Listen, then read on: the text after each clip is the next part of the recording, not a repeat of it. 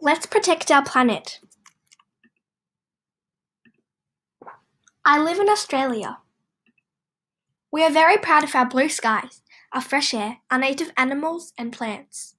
However, at the end of 2019, known as Black Summer, there were hundreds of bushfires all around Australia. These bushfires killed almost 1 billion animals. There were many animals that burnt before they could even escape. After the bushfires stopped, a lot of people had gone to save and care for the wildlife. Everyone had to stay at home as the smoke was terrible. There was PM 2.5 in the air, which made a lot of people sick. This was especially dangerous for the people who had asthma. More than 3,500 families lost their homes, and many people became homeless. A lot of people had to volunteer and risk their lives to put out the fires. This carried on for many months. Every day when we turned on our television, we would hear bad news and see the horrible fires.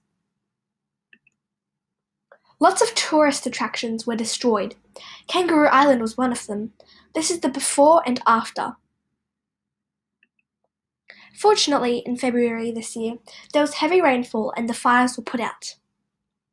The smoke started to go away, and the air became fresher. However, scientists suggested that it would take years for the environment to recover. The main cause of these fires was climate change. There was no rain and the temperature was too high.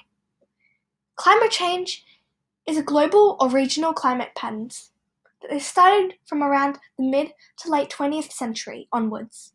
This largely increases levels of carbon dioxide. The main factors of climate change are use of fossil fuels and greenhouse gas emissions. According to the EPA, greenhouse gases are produced by residential and commercial use, industrial use, transportation, and agriculture. So how can we stop climate change and prevent future bushfires? Well, we can drive less. Driving releases carbon dioxide into the air, which is a massive factor of climate change.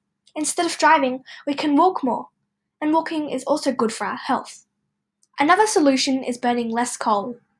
Instead of using coal, we can use other sources of energy such as wind, water, or sun. These three are all natural resources.